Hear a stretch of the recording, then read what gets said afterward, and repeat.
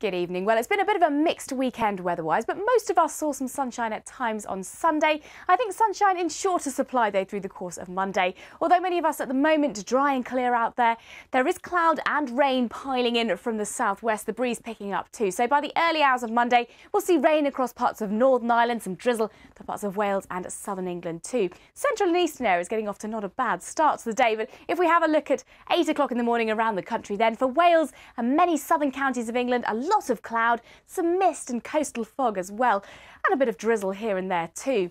Parts of East Anglia up towards Lincolnshire and the northeast of England starting off dry and fine with some sunshine, but for Northern Ireland we've got the cloud and the drizzle from the word go. Some rain also pushing into the southwest of Scotland, but anywhere to the north of the central belt should start off with some sunshine, probably a dry morning at the open, but that cloud and rain arriving later in the day.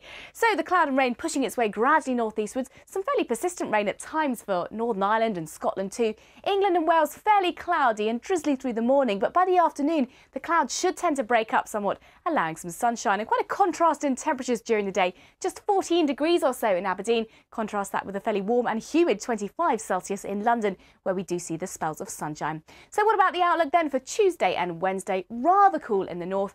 Average temperatures further south, a few showers in the west, but many of us should see some sunny spells for much of the week. More online.